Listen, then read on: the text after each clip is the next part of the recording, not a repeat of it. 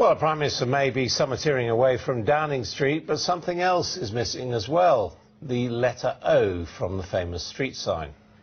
In fact, the letters A, O and B have disappeared from street, shop and hospital signs across the country as part of a campaign to encourage people to give blood. Well, with us now is Jon Latham, Assistant Director for Donor Services at NHS Blood and Transplant. So explain to us the idea behind this, because this has really captured people's imagination. In fact, it was trending on Twitter over the weekend. Oh, good evening, Sarah. Good evening, Adam.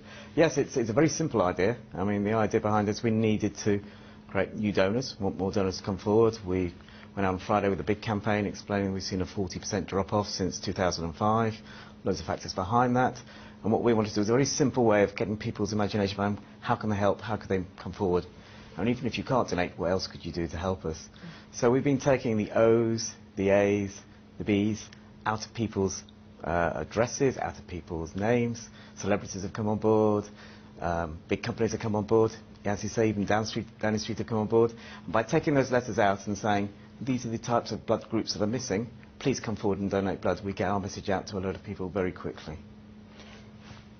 Just in terms of donors, do you find that numbers are dropping at the moment? Is there a steady rise? Where are you on blood donations in the UK? In terms of new donors, it's a worldwide phenomenon, actually. There has been a drop-off in the last 10 years. And for us in the England and North Wales, it's 40%. In other parts of the country, world, it can be even more. And, you know, we've done some research. We've worked with some international blood services to try and find out what the reasons behind that are. And the sort of four main factors have come out. Firstly, people have less time. You're working much harder than you were 10 years ago. And obviously, something like blood donation you do in your spare time. If you have less spare time, you're not going to be able to donate.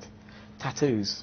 Seems a very simple thing, but every time David Beckham comes out and has a new tattoo and it goes worldwide, that impacts us because we have to defer you if you've had a tattoo for 4 months.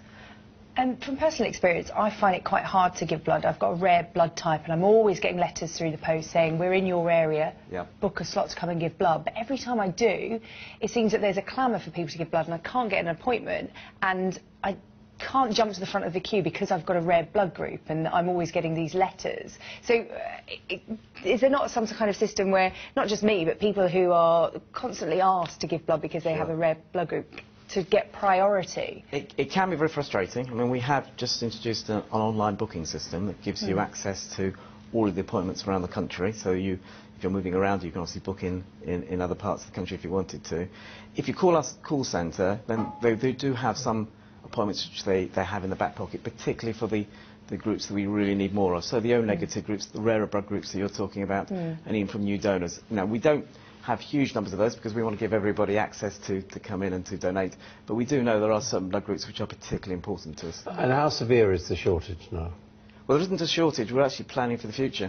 I mean, this is new donors actually take probably a year and a half before they become active donors. We have to bring them in, they have to try us out, see whether they're comfortable giving blood, come the second and third time, and once they're comfortable with that, then they're more likely to become the loyal donor who'll come in regularly, always put it into their calendar.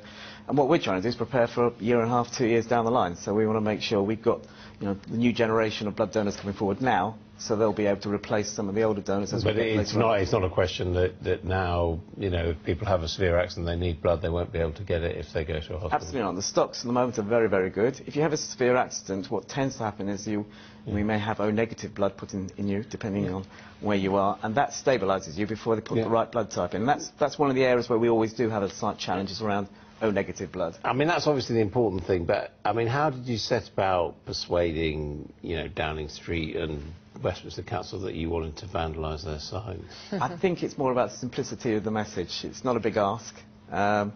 Celebrities have been doing it. As you downstream, some big organisations. I mean, Waterstone's losing their A. I mean, you normally think it's people on stag nights who steal the initials off. Well, they lose their O and their A, but no, I mean, big organisations understand and appreciate the need for creating awareness campaigns. You sometimes can't ask for money, which is, in our public service, we don't ask for money. We just ask for a little bit of exposure to their brand, and that allows us to get our message out very clearly. And, it's more and more organisations are coming on now. So we're in National Blood Week. We started this really on Friday with the message about the 40%, and then started the work with the organisations really today. And you'll be amazed the amount of organisations now they've seen the success of the campaign who are coming on who previously we haven't been able to get to, who are saying, please, we'll take our letters out, we'll go on social media, we'll help you in the campaign. It's such an easy ask. What's your favourite one? What's one you're proudest of? proud working with someone. I think it is taking the letter off. Yeah, I think it is the Downing Street, to be honest. And we also took, I know it's not the 0, it's the 0 of 10 Downing Streets. It became 1 Downing Street just for the photo opportunity. So I think those are really, those are the sort of the big ones. But any organisation will help us. We'd be very grateful. And we'll just reassure viewers, it's not vandalism. You are going to give these letters back. Should we say that the secret's safe for me? I'm not going to tell you.